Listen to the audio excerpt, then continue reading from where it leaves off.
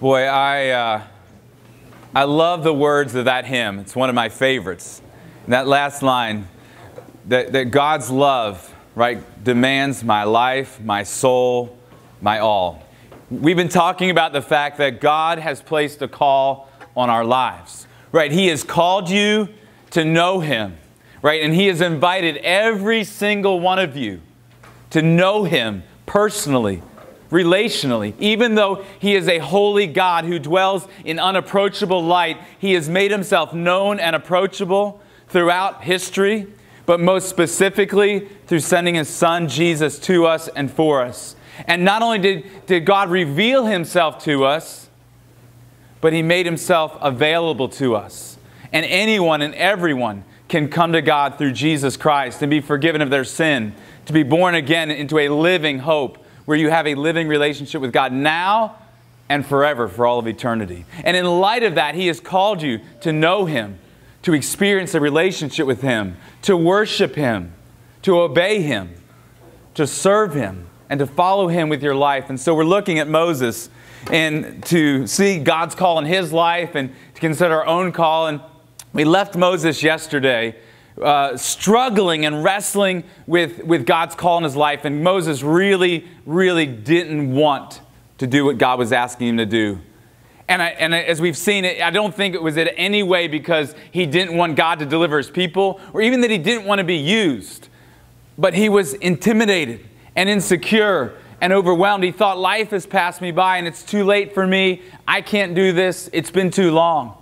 And you know, when we're intimidated or insecure, it can hold us back. And so God keeps reaching out to Moses. He keeps revealing Himself and showing Himself. And Moses is going to go. Right? God gives him the concession that his brother will get to come with him. And so he is going to go. And today we're going to see how that all starts to unfold. And what we're going to do, we're going to be in Exodus 4 and 5 for a little bit.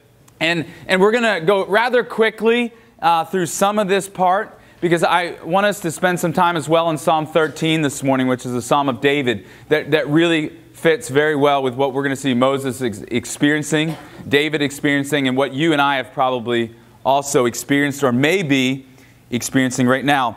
And as we do that, we realize that following God's call in our life doesn't always look the way we think it's going to look.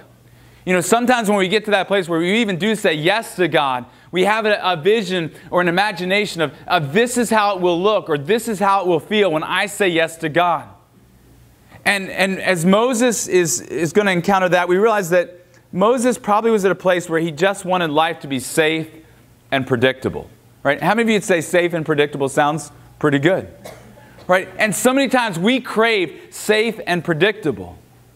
But following God will not always be safe. And following God will definitely not always be predictable.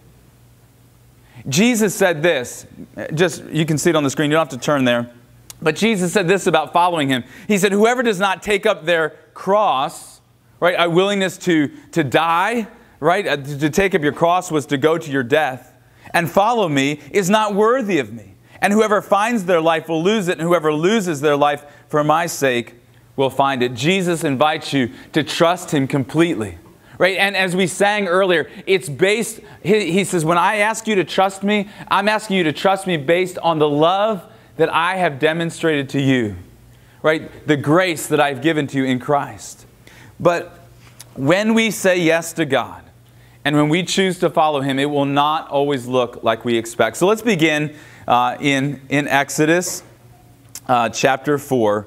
And I'm just going to summarize a little bit from verses 18 through 28. Moses is still hesitant, but he goes to his father-in-law and he asks permission to leave and to go visit his family. He doesn't even fully disclose to his father-in-law what God has spoken to him. And I can identify that with that, because when God called me here at Csehy to ministry and to serve Him and to say yes to Him, I didn't tell anyone for over a year. Right? I didn't fully surrender it for 3 years. And so Jethro is sensing, I believe, that God is doing something, and he speaks a word over Moses, and he says, Moses, the Pharaoh who wanted you dead is dead. Go in peace, Right? God gave him a word to speak over Moses. Moses took the staff of God. He meets up with his brother Aaron. And then let's pick up in Exodus chapter 4, verse 29, and read a little bit. It says, Moses and Aaron brought together all of the elders of the Israelites. So they have gone. He's gone back to Egypt, and they gathered the leaders of the Hebrew people, the Israelites. And Aaron told them everything the Lord had said to Moses. So just as God had allowed Aaron to go with him, and Moses is like, yep, Aaron, you got this. You can do the talking. And so Aaron speaks, and he also performed the signs before the people, right? The signs of the staff turning into a snake and the hand becoming leprous and clean. And it says in verse 31, they believed. Remember what Moses was so worried about? What was he so worried about when God called him? He says, Moses was so worried that they won't what? Believe me. Remember, he says, they won't believe that you've sent me, but they do believe. They believed him, and when they heard that the Lord was concerned about them and had seen their misery, they bowed down and worshiped. And so things are off to a really good start, right? And we might think, wow, all we have to do is say yes to God, right? And when we say yes to God, and when we step out in faith and we step through our insecurities and we get over our intimidation, that it's just going to be amazing, right? Everything will fall into place. It'll be beautiful and wonderful. Moses might have even been thinking, man, what was I worried about? So crazy. This is going so well. They've believed me. They're rejoicing that God has seen their misery and their suffering, that He is a God who sees, and they bow down and they worship God. But notice what's going to happen next. Exodus chapter 5. Afterward, Moses and Aaron went to Pharaoh and said, this is what the Lord, the God of Israel, says. Let my people go, so that they may hold a festival to me in the wilderness. And so they go to Pharaoh, and they make a very bold request. But notice verse 2. Pharaoh said, who is the Lord? Who is Yahweh? Who is this God? I've never heard of Him. Don't know Him. And who is He that I should obey Him and let Israel go? I don't know the Lord, and I will not let Israel go. Now, we know from history that this Pharaoh would have likely not just seen himself as the leader of Egypt, but as a God himself. And so he is not interested in the Hebrews' God, and he is not willing to listen to him.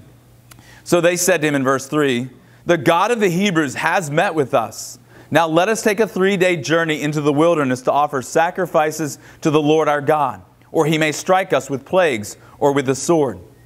But the king of Egypt said, Moses and Aaron, why are you taking the people away from their labor? Get back to your work.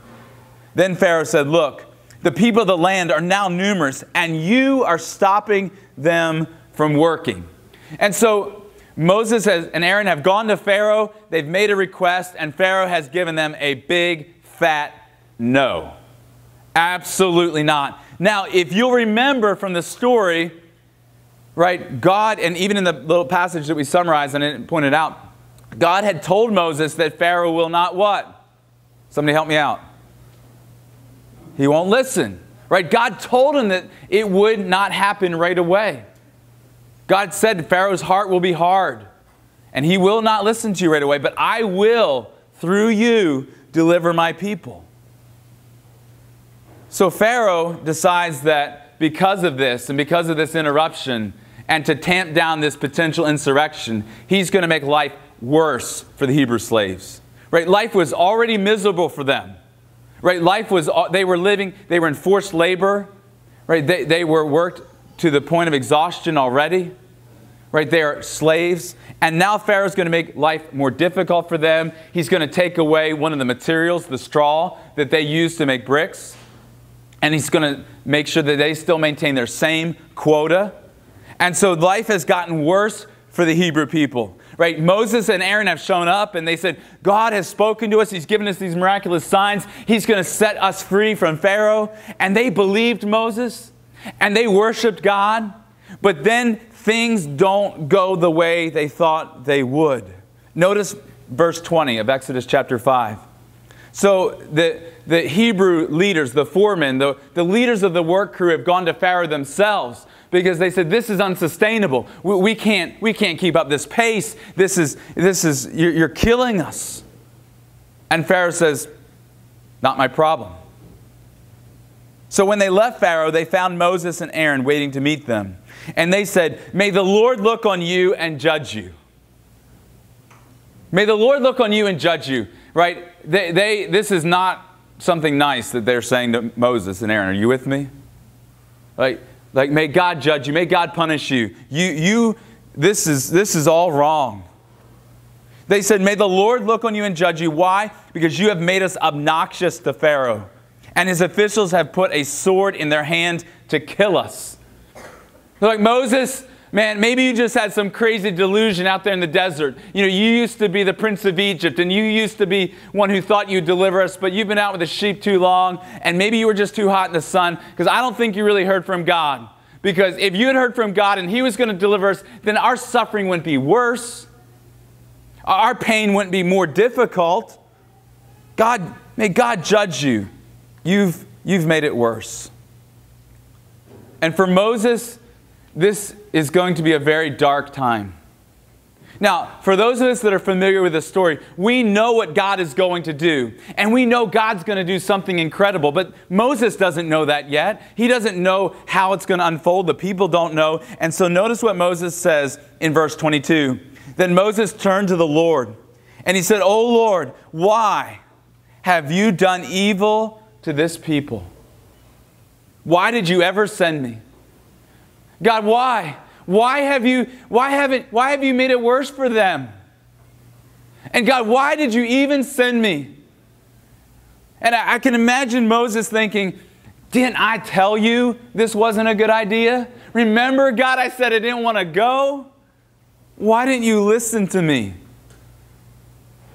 Verse 23, for since I came to Pharaoh to speak in your name, he has done evil to this people, and you have not delivered your people at all. Moses is in a dark place. He's hurting. Even though God said Pharaoh's heart will be hard, and he won't let his people go right away, I don't think Moses thought it was going to get worse. It was already bad. And now it's worse.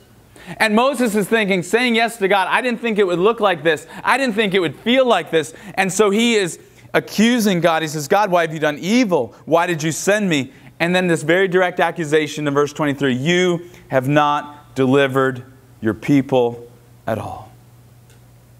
The people of Israel are in a dark place. Their life has been bad and now it's worse. Moses is in a dark place and he's wrestling with that. God, why? And maybe you can identify with that because maybe you have been in a situation or maybe you are there right now where you say, I know what that feels like. God, why? Why have you allowed this to happen? God, why did you allow this person to be taken far too soon? God, why did you allow this sickness, this cancer? Why did you allow that person to do this to me? Why did you allow my parents to get divorced? Why did you allow that thing not to go the way that I thought it would? I've been trying to follow you. I'm trying to say yes to you. I've been praying, God, why? Right? We all get to that place. And Moses is in a place of saying, God, why? Now, he is right. He is right to bring his emotions to God. Right? God has given us emotions. We are emotional people. And part of the reason that we have emotions is that we are made in the image of God. God also has emotions. We are made to feel. But because our feelings are limited to creation and to the fall and to sin, right, our feelings are not always the thing that we should follow or trust, right? Can you imagine if you made every decision in life based on your feelings? Right? A lot of you would still be in bed right now. Are you with me? But our feelings are good. Right? They're part of who we are. And God wants us to bring our feelings to Him. Even our anger, our frustration. Right? You can bring that to God. He can handle your emotions. And He can handle your frustrations. And He can handle it even when you're frustrated with Him. But He was wrong to forget God's promises. It was right for him to express his heart to God, but it was wrong for him to have forgotten God's promises. And so I want us to think about, what do we do? What do we do when we find ourselves in dark places? Right? Moses is in a dark place. So what do we do when we're in that place? You know, it's easy to want to rush to the good part of the story. Any of you, sort of when you're reading, you want to rush to the good part? Right? You want to get to the good part. And it would be easy for us to, in the story of Moses, just to rush through this and get to the good parts. God's going to do some incredible things. But I think it's wise for us to linger here for a few moments. Because following God's call in our life does not mean that we will always be safe. It doesn't mean that things will always be easy. It doesn't mean that you'll always be understood or accepted or loved. Right? And Moses is discovering this. And he's struggling. And he's wrestling. God, why? God's going to answer. God's going to do extraordinary things. But Moses can't see it in this moment. And I think if we could put ourselves in his sandals for a moment. Are you with me? You know, one of the things I've learned in life, and am learning in life, is that it is good to put ourselves in other people's shoes. Or in this case, sandals. Right? And to see it from their perspective. He's in a dark place. Listen, I know dark places. I've been there myself. 7 years ago, I went through a forced resignation in the church that I was serving, and it was a very, very difficult time. But I can look back and say God was faithful even in the dark. I went through a major battle with anxiety three and a half years ago. I know what it's like to be in a place where your mind isn't doing what you want it to do or what you know it should do. I know what it's like to be there. And you know what it's like to be there. And your experiences are different than mine. And our dark places, we're not to compare them because they're different. But I want to give you 3 things that you can do in the dark. 3 things that you can do when you are in a dark place. Number 1, you can pray. Number 1, you can pray. And what I want us to do is to just look very, very briefly at Psalm 13. Because David, right, the man after God's own heart, right, the slayer of Goliath, the builder of the temple, the king of Israel, gifted musician, mighty warrior, but also a man who wrestled with depression and loneliness and questions. And so Psalm 13, as we think about the thing that I can do and the things that I can do when I'm in the dark, number 1 is to pray. I can pray. Let's look at Psalm 13 and verses 1 through 4. David says, "How long, Lord? How long is this going to last? Lord, will you forget me forever?" Right? David says, I feel like you've forgotten me. I'm not sensing your presence. I don't feel like you're answering my prayers. How long will you hide your face from me? Right? David says, you're hiding from me. How long must I wrestle with my thoughts day after day and have sorrow in my heart? How many of you know, say, I know the wrestling of the thoughts, right? The wrestling in our minds. David says, my mind is racing and it's wrestling. I'm in sorrow. He says, how long will my enemy triumph over me? Look on me and answer, Lord, my God. Give light to my eyes or I will sleep in death. God, if you don't help me and if you don't illuminate the darkness of my soul, the depression that I'm in, God, I'm going to die. I'm not going to make it. He says, I'm going to sleep in death if you don't show up. And my enemy will say, I have overcome him, and my foes will rejoice when I fall. When you are in a dark place, you need to pray. And to pray with emotion, to pray with passion, to pour out your heart before God. Notice Psalm 62, verse 8. It says to trust in Him at all times, even in the dark. Trust in Him at all times, O people. Pour out your heart before Him, for God is a refuge for us. Listen, when you're in a dark place, or if you're in a dark place right now, I want to invite you, just go to God. And even you say, well, I'm angry at God. I'm frustrated with God. I don't even know if I believe in God anymore. Just call out to Him. It's okay. Just say, God, if you're there, if you're listening, if you're real, here's my heart. I'm frustrated, I'm angry, I'm confused, I'm overwhelmed. But God, if you're real, I need you. I need your power. I need your grace. I need your help. call out to Him. Number 2, in the dark you can trust God. In the dark you can choose to trust God. Psalm 13 verse 5, David goes on. He says, But I have trusted in your steadfast love, and my heart shall rejoice in your salvation. Now remember, nothing's changed. David's still in the dark. He's still mired in suffering and depression. But he says, I have trusted in your steadfast love. I know you love me. You've shown your love to me. You've shown your faithfulness to me. And even though I don't feel it, sense it, or experience it right now, I trust it.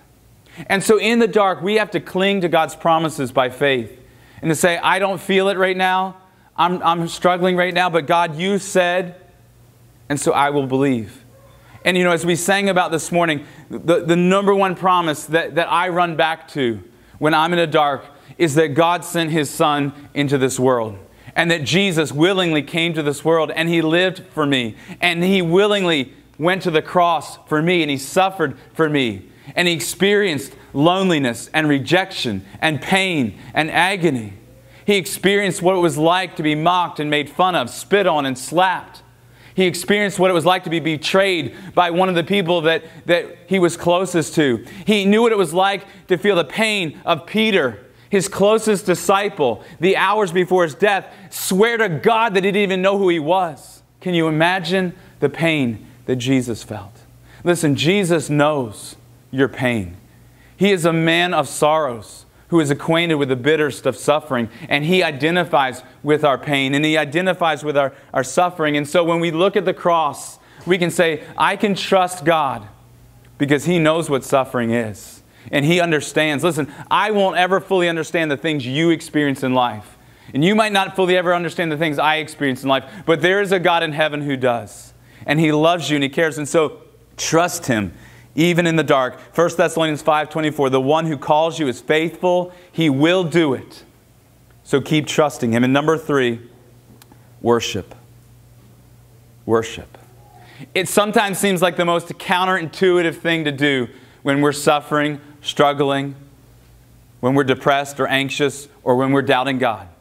But I have learned that not only is this true, but it's powerful. That in the valley and in the dark, God calls us to praise Him. And there's something so powerful about singing and worshiping God. And listen, worship is more than singing. Worship is way more than music. But music and singing is a powerful, powerful part of our worship to God. Over and over in the Scriptures, we're commanded to sing. And I found that when I choose to worship God, even in the dark and even in the valley, that it does something to me. You know, sometimes just when we're at sing, I love sing time. Anybody else love sing time? Man, and I don't know, but maybe it's just because it's been 2 years, but I feel like this week they've been so good. I've appreciated your testimonies. I've really appreciated the hymns that you've selected. They've been powerful. And they remind us about the truths of who God is. They give us opportunities to express those things and to point us to the hope that we have in Christ. Notice Psalm 13, verse 6. David says this, and again, this is in the same psalm where he's saying, how long will you forget me, God? And how long are you going to hide your face? And I'm going to die if you don't help me. And then he says this, I will sing to the Lord because He has dealt bountifully with me. Right? He was able to proclaim that even in the dark. He says, I will sing to the Lord. Praise is so powerful. And our real worship, I believe the truest test of our worship is not our praise on the mountaintop. Right? And God gives us mountaintop moments in life. Moments where we feel like we can see things clearly. We experience God so sweetly and dearly. Right? And those mountaintop moments are important. And I hope that in some ways Csehy will be a mountaintop place for you. Right? A place where you can come up, as Moses will do in not too far distant future, to go up on the mountain and meet with God. And you know, and sometimes we want to stay on the mountain, don't we? Right? There's a part, and we couldn't physically stay here forever because we would die of exhaustion, right? But it would be good to just stay here. But God's going to allow us to go from the mountain sometimes to the valley. And in the valley, God's going to want you to remember that what He showed you on the mountain is still true. It hasn't changed. And when we praise Him in the valley, when we praise Him not because things are going well or we feel well, or we're happy, but we praise Him because He's worthy and He's good, it changes us. And so I want to invite you and challenge you to worship God even in the darkness, even in the difficulty. God's about to do something unimaginable in and through Moses. God's going to work powerfully on behalf of His people. God's going to be faithful to His promises and to His people. But right now it's dark. And so when you're in a dark place, and life will sometimes bring us to dark places. I know some of you are there right now. And so I want you to just remember these 3 words: pray, trust, and worship. Go to Psalm 13 and pray through it with David. And I believe that when you do these things, the darkness might not go away right away. The problem might not get better right away. But you will experience something even more amazing than God changing your circumstance. You will experience the living God meeting you, sustaining you, strengthening you, carrying you, holding you up. And so I want to encourage you when you're in the dark to do these 3 things. And then I want to encourage you to do one more thing. It's not specifically in Psalm 13, but it's important. I want to encourage you to reach out. Listen, when you're in the dark, you need to reach out. God has given us each other. Right? We are a body. We weren't made to live life alone. We weren't made to live the Christian life alone. And there are times where you're just going to need to invite somebody in and say, I'm in a dark place, and I want to pray, and I want to trust, and I want to worship, but I don't even feel like I can. And God can bring someone in your life and say, I'll pray for you, I'll trust for you, I will worship for you. Right? I know in some of my darkest moments where I didn't even know what to pray, and sometimes God would just prompt a friend to call me and pray for me. I can remember one very distinct moment, one of my best friends, he called me up and he prayed, and I remember thinking, I didn't know you could pray like that. And God ministered to me. So when you're in a dark place, reach out. You are in a perfect place here to reach out. There are people here that love you, your counselors, your faculty, myself, right? Our staff. They love you, they care about you, and if you're in a dark place or you're struggling, no one's going to judge you or look down on you. They all understand, and we'll walk beside you. We'll make sure that you have help lined up if you need it at home. Whatever we can do, right, to help you through those dark places. I want to leave you with a quote from Corrie ten Boom. Corrie and her family lived in Holland. They became famous in the World War II era, in the Nazi regime, for hiding people who were being persecuted and killed by the Germans. And eventually her family was caught, and she was sent to a concentration camp where she suffered immensely. Her sister there with her died in that concentration camp, but she was delivered. And she get to share her stories. But she left us with this quote. She says, with Jesus, even in our darkest moments, the best remains, and the very best is yet to be. And so when you're in the dark, just know this: the darkness will not last forever. God will bring you through. And one day He will bring you to Himself. And there will never be darkness again. Let's pray. Father, my heart is burdened because I know there are people in this room who are in a dark place. And Father, I pray that You would reach into their life with Your inexplainable light and mercy and grace and reveal Yourself to them. And Father, I pray that You would give them the faith to pray, to trust, and to worship. I pray that You'd give them the courage to reach out and to talk to someone. And Father, I pray for those that will be in a dark place, that they would remember these things, that I would remember these things.